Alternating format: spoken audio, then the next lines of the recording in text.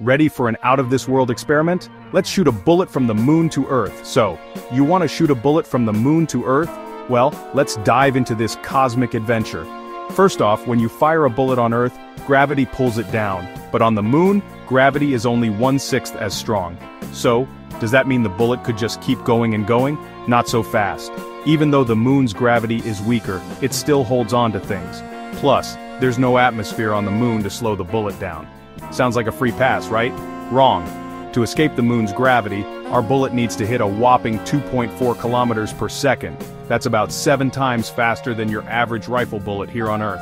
Yikes! But let's say our bullet is supercharged and makes it off the moon.